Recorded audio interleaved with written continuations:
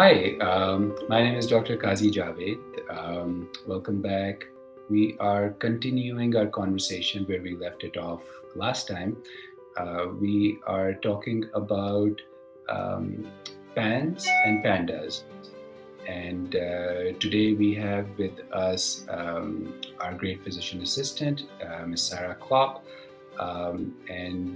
She is also in our clinic and is involved in taking care of some of the patients that we see. So she tends to work with families also. I will let her introduce herself. Hi, yes, hello. My name is Sara Klopp. I am a PA, physician assistant. Happy to be here with our team at Integrative Psychiatry Austin. One of the things, Sara, that I hear the most is, when people ask, how is this caused? When you're looking for those triggers, you think about infections is one of the first things you think about. And what happens there is what's called molecular mimicry, where, for example, an infection with streptococcal bacteria, that bacteria has been around a long time. It tries to hide itself from your immune system in the body. So it forms these little molecules that your body then responds to and attacks these molecules or wants to attack these molecules. And we have molecules in the body that look similar, for example, in the brain. And so after some sort of infection, strep, it could be a virus, flu, mono, mycoplasma, those are some examples. Your immune system overreacts to that infection, and basically the body attacks itself, and it's kind of an inflammatory condition as well. And so then you start to see the manifestations, especially with the brain affecting the basal ganglia of the brain. How is the basal ganglia important, and what kind of things can you expect if the basal ganglia are involved in inflammation or are on fire? So you can see fairly abrupt or kind of acute, quick changes in your child's mood and emotions, outbursts, behavior, maybe, being more kind of defiant, something that comes on so suddenly and it just can't really be explained, or it's just more extreme type mood changes and mood swings, changes with their learning, as far as how well they're doing in class and school, anxiety, depression, OCD, which is obsessive compulsive disorder, having kind of obsessive thoughts, maybe certain rituals and things they're needing to do to be comfortable. There can be some kind of what we call tics, or some like motor movement type changes. Sensory, sometimes there's changes with their eating. They all of a sudden don't like textures of foods, or won't eat very well. So, you'll see it, as you can see, it can be a lot of different things you could see.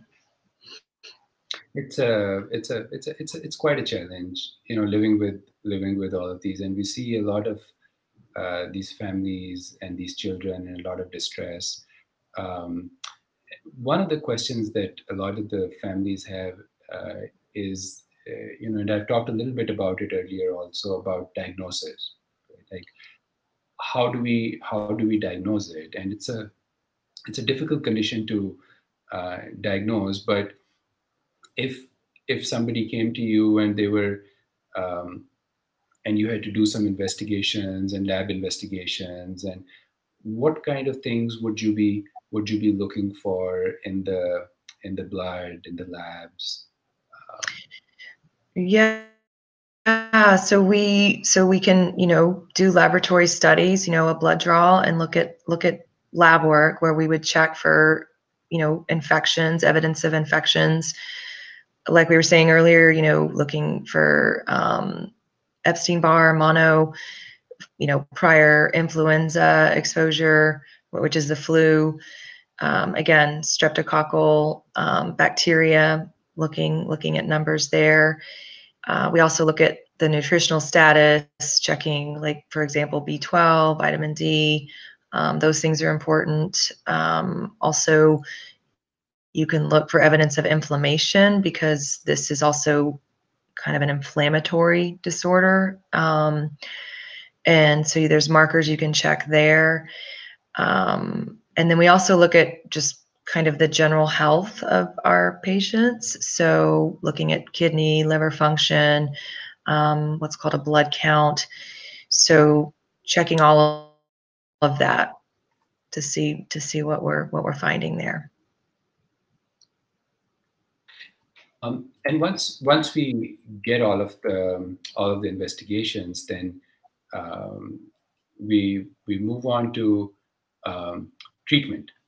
And treatment, usually I like to think of treatment as a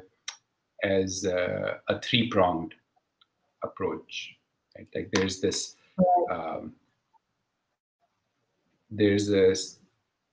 antimicrobial treatment that we do, and then there's this we treat the immune system, which is dysregulated, and then we treat the psychological or psychiatric kind of symptoms that can be present. Right. So, do you want to talk a little bit about each one of them and how that can, some of the things that we do in the clinic that you see? Right. Yeah. Right. So, like you said, we'll address all of those areas. Those are all important to address the big picture, right? All of it. So the immune system, using things to kind of modulate or kind of calm down the immune system, help it function in a more proper way. So anti-inflammatories, something called IVIG. You can think about steroids, and you do want to address the mental health changes and concerns. So again, there's lots of ways we can address that, but that can include prescription type medications to try and help with the symptoms of OCD, anxiety, depression, amongst other ways we can address those concerns. And with the infections, we'll use, like you said, antimicrobials. So that could be antibiotics, antivirals, medications that fight off like parasites even, antifungals. And these things can include, again, prescription type medication, or we also work with, herbs and supplements. So it is that multifaceted approach, where you want to address all those areas. And it's really interesting. And one of the things that we want to do is to continue our conversation with some of the other people in our team, because, as you said, we can use herbs to. There are herbs that have antimicrobial effect. There Right. are herbs that have antifungal effect. There are herbs that have antiviral effect, and similarly, there are immune modulating herbs, right, like mushrooms and some of the other plants. So with all of this, we are able to customize a treatment plan. And thank you very much, Sara, for being here and telling us about what you do. And we're going to continue our series, and we're going to talk to our nutritionist also next, and we're going to talk a little bit about functional medicine, and then after that we're going to continue our conversations with our herbalist and our psychologist. So we look forward to that conversation. Thank you very much for being here, Sara. Thank you. Thank you so much. Glad to be a part of the team.